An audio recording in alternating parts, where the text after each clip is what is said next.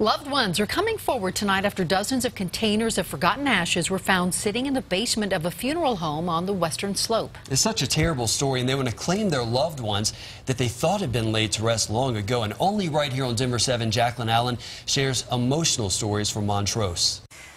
It's hard to imagine believing that your loved one's ashes had been buried here in this town cemetery or scattered in the mountains, only to find out they've been in a funeral home basement all of these years. But that's what a lot of people in this small town are coming to terms with, and they may never know why.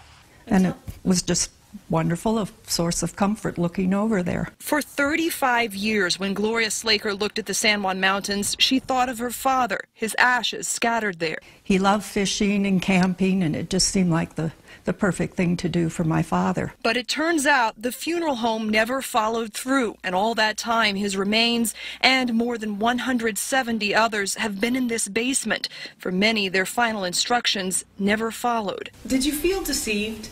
Yes, I would have to say yes, I felt deceived. This is the box that the cremains were stored in all of these years. Doris Babel found her great-uncle's name on the list of forgotten ashes. His were also supposed to have been scattered in the mountains in 1947.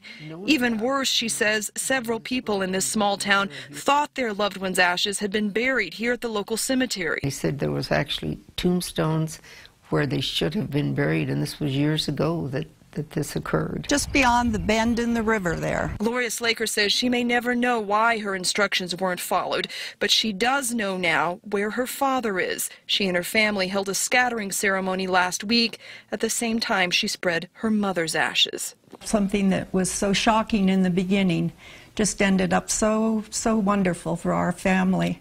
And I just know that God's hand was there over all of these events. Many community members have volunteered to scatter the ashes in the mountains for those who requested it, and there will be a special ceremony here for the unclaimed remains at the end of the month. In Montrose, Jacqueline Allen, Denver 7. Let's hope that gives them some closure. Hope so.